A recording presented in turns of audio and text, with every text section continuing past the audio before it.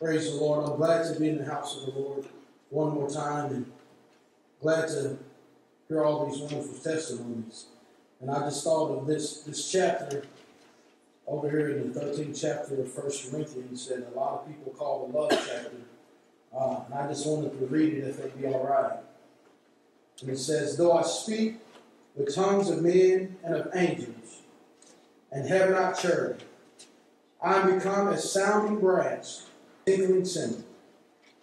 And though I have the gift of prophecy and understand all mysteries and all knowledge, and though I have all faith so that I could remove mountains and have not charity, I am nothing. And though I bestow all my goods to feed the poor, and though I give my body to be burned and have not charity, it profiteth me nothing. Charity suffereth long and is kind. Charity envieth not. Charity vaunteth not itself, is not puffed up, do not behave itself unseemly, seeketh not her own, is not easily provoked, thinketh no evil, rejoices not in iniquity, but rejoice in the truth. Beareth all things,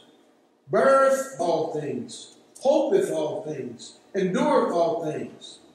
Charity never faileth, but whether there be prophecies, they shall fail. Whether there be tongues, they shall cease. Whether there be knowledge, it shall vanish away. For we know in part, and we prophesy in part. But when that which is perfect is come, then that which is in part shall be done away. When I was a child, I spake as a child. I understood as a child. I thought as a child.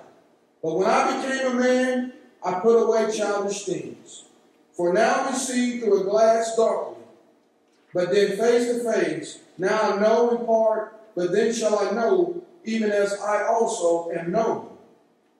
And now abideth faith, hope, charity. These three. But the greatest of these is charity. The divine nature of Christ. That even though I can do all of these things, but if I have not love, it profiteth me nothing. And I'm not talking about just loving those ones that love their own. Everybody can just love their own. But to love the ones that are unlovable. Love them.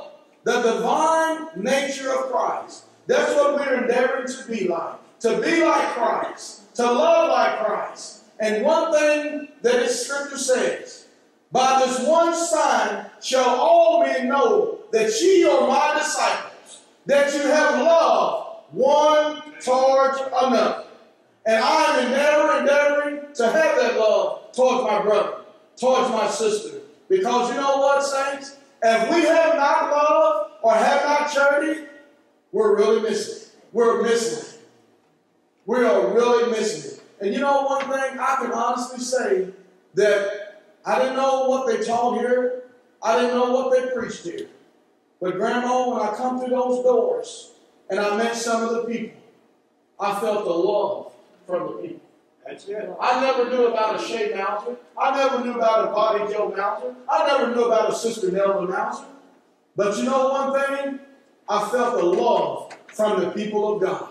And I felt the love. And I said to myself, as I began to come more and more, I found that people who cares. Don't you know, saints of God, people don't care how much you know till they know how much you care. And if we can't do anything, we ought to show people the love of Christ. Because as somebody said in one of our services, I don't remember who said it, sometimes the only Bible people see is the very lives we live. And we ought to this of Christ. We ought to be Christians. We ought to be Christ-like. We ought to be like Christ. That's it. And one thing I know, that when people was around Jesus, I know they felt the love that was emanating from Him. His very nature, His very being, I know they had to feel that love. And the saints of God, it is very, very important for us to have charity and have love. And y'all hear me read it. Does not vaunt itself. Is not puffed up. does not behave itself unseemly. And saints, we cannot do this on our own brute-strength awkwardness, but it takes the Lord to work on us. It takes the Lord to work on us. Sometimes I say, Lord God, help me. I feel like I'm not growing enough. Oh God, help me to put away these childish things and to grow up. Because I'll tell you one thing, saints of God, that if we're going to make the Christ, we're going to be hurt, and hurt some more. But we've got to have love and charity toward our brother and toward our sister. Oh God, help us. Help us. And you know what, saints of God? Even though those ones have wronged us, ridiculed us, talked about us, we still got to love them. We've got to love them. Even those ones that scandalize our name, even though those ones that may have talked about our pastor, may have talked about our first lady, may have talked about us, we've got to love them, saints of God.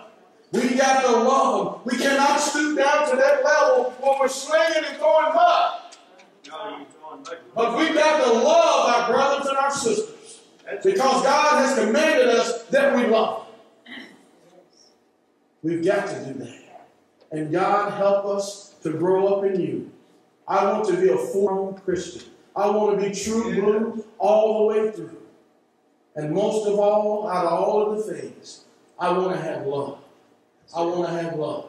And you know, sometimes people make it hard to love me. But you know what? I was one of those people at one time where I was just so aggravated with my life, it was hard to love me. But I thank God that He hasn't thrown me away. He hasn't thrown me away today. And so I appreciate the Lord this morning, and I love the Lord this morning, and I love our little church. And you know what, saints? I was just thinking, last night, I was thinking, when the Lord moved in so wonderful, He moved in so wonderful, I was thinking, Lord God, thank you, Lord. Thank you for just moving in. It lets me know from time to time when God moves in like that, that He hadn't forgotten about us over here on Missouri Street. That He still loves us. He still loves us. And we want to just keep moving on and keep moving forward. Because I'll tell you what, saints, when you see things and you look at things, you may not know, but God does. A lot of people looked at little David and they thought, surely he couldn't be a king. Surely he couldn't be a king. Surely his brothers was the one. But you know what, saints?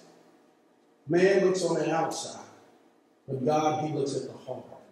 And you people here, y'all got a heart of gold. And I thank God for being a part of this people here, of the body of Christ. And I can truly say that I've found the people who cares. Because I'll tell you what, I've been in some predicaments, I've been in some situations, and I have nothing but felt love from the people of God. From this man behind me, he showed me love, showed me kindness. He's been a father to me. And I thank God for the man of God that would really, really, really love me. And not only say with lip service, but I could feel that love emanating from him. And I thank God for that. And I'm so blessed to be a part of this church here at Saxon. I'm so blessed. And I said, Lord God, thank you. And you know what? I thank God for this group here. When people starting to come around, that's one thing that they're going to notice about us. Man, this is a group that loves one another, and they love people. They love people. There's been many of the people that have come, and they've said something to the pastor. He's related it to us. That how the people had love.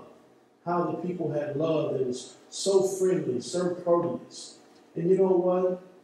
That doesn't happen by happenstance. That doesn't happen by mistake. But we're trying to be like Christ. We're trying to get the Word of God and apply it to our hearts. God, help us to change and help us to love our brother and our sister. And I told people all the time, I said, I go to church on 228 Missouri Street. I said, you're more than welcome to come. I said, because we'll treat you so many different ways that you're bound to like one another. So God bless y'all today.